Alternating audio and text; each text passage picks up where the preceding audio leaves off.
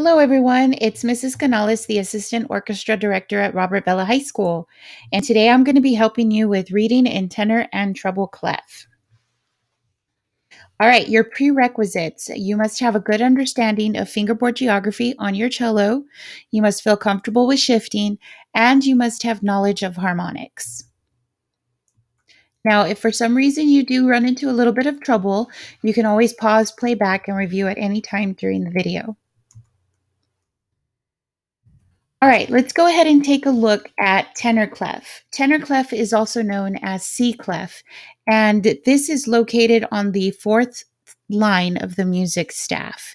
Now, it looks very similar to alto clef, but alto clef is placed differently on the music staff. So remember, ours is on the fourth line of the music staff.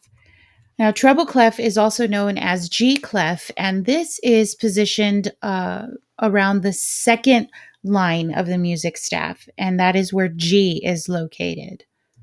All right, so you may be asking, why do we need to read music in different clefs, and why can't we just stay in bass clef?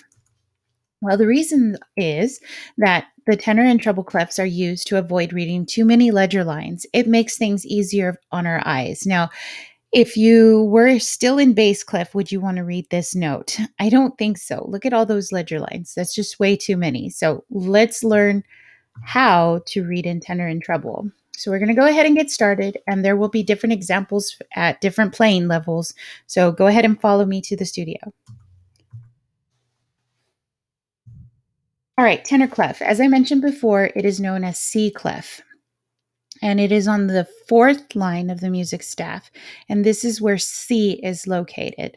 Now, this C right here would be your second finger on the A string in first position, and then, of course, you would travel all the way up on the A string to get the rest of these notes. Let's take a look at an example. This here is the A natural minor scale. The very first note is A, your open A string. Now, if you take a look at it in bass clef, you are very familiar with where A is located. It is on the fifth line of the music staff. And if we were to look at it in tenor clef, it is on the third line of the music staff. I'm going to go ahead and play this example for you, and I would like for you to follow along, first reading in bass clef.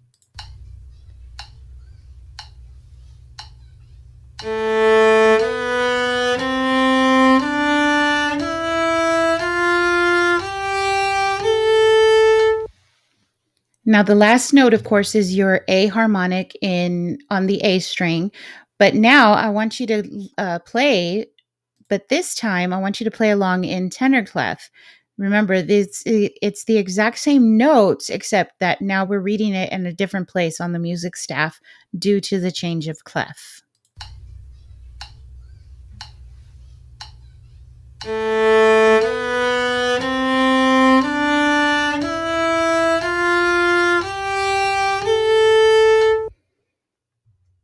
Now you can play back any of these examples so that way you can get used to reading in tenor clef. This is the beginning level of reading in tenor clef for the cello.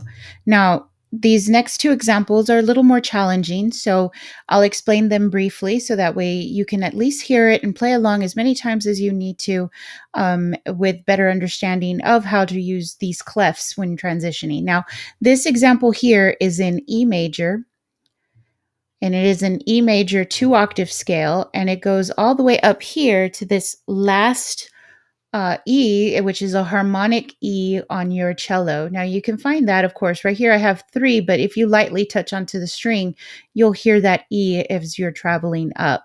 Now it starts on E on the D string, and then it will transition into the A string for the C sharp, and then you'll transition into tenor clef for this F sharp right here. Let me go ahead and play this example for you.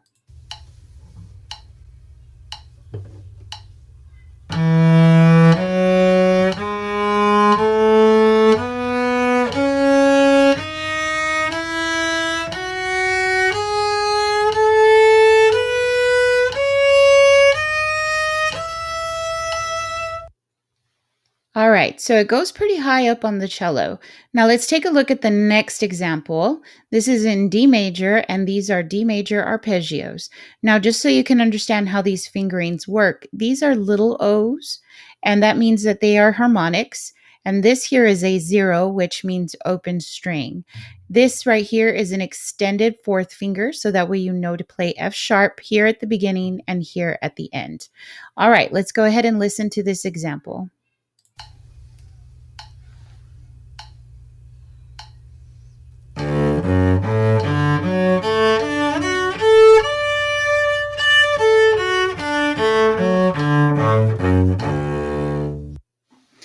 All right, and you can always come back and review this and play it as many times as you need to get used to transitioning into tenor clef. All right, treble clef now. Treble clef is known as the G clef, and as you can see here, it is centered on the second line of the music staff. This right here is G. It is the same G as in bass clef, fourth finger in fourth position on the A string.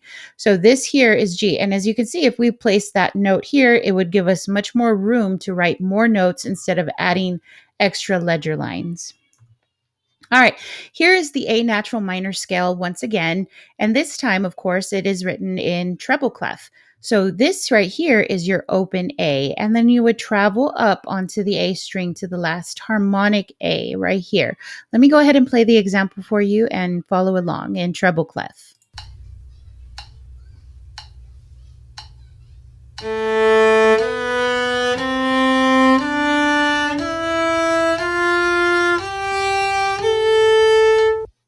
Now remember, you can come back and review this as many times as you need to feel comfortable reading in treble clef.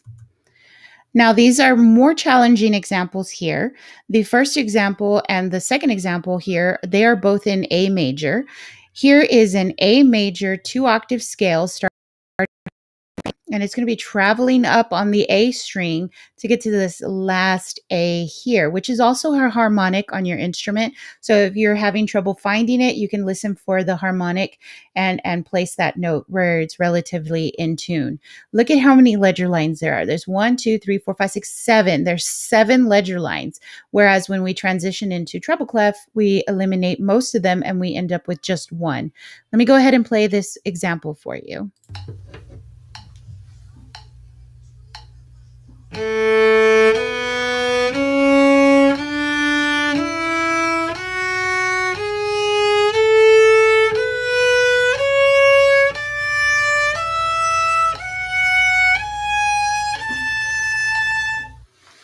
Now, the second example is an A major arpeggio. Here, once again, these are little O's, which are symbolic of harmonics. So make sure that you follow along, and you can play this without the recording, and you can take your time to make sure that you get all the notes in tune. The metronome is set at 50 beats per minute if you would like to play along.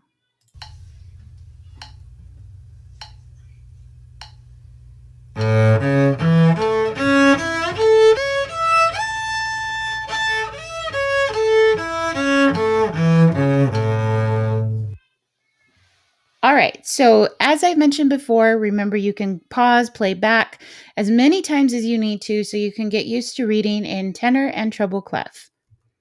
Remember to practice, practice, and practice some more. Practice makes not perfect, but permanent, and you can do it. We'll be seeing you next lesson.